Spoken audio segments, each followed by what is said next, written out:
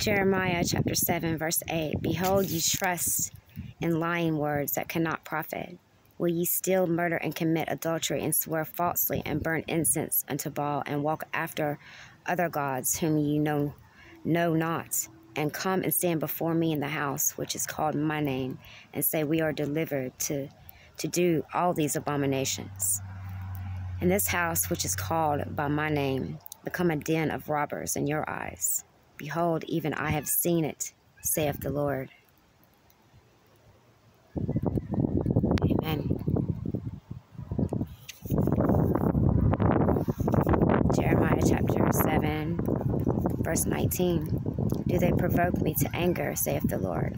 Do they not provoke themselves to the confusion of their own faces? What's that, buddy?